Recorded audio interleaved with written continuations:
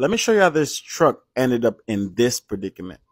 Now, I'm not sure if it was the driver's fault or it was the car involved, but let's talk about it. So what happened was you had two trucks driving down the road. Then it seems as if there was a car that swerved around the truck on the right.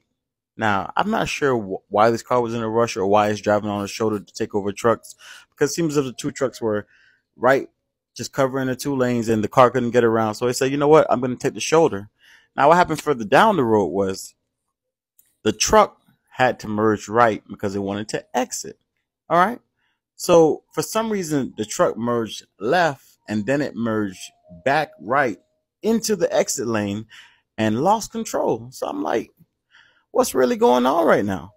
I'm not sure why this driver was driving like this, but I've seen a situation where a truck driver does lose control. The only thing about this is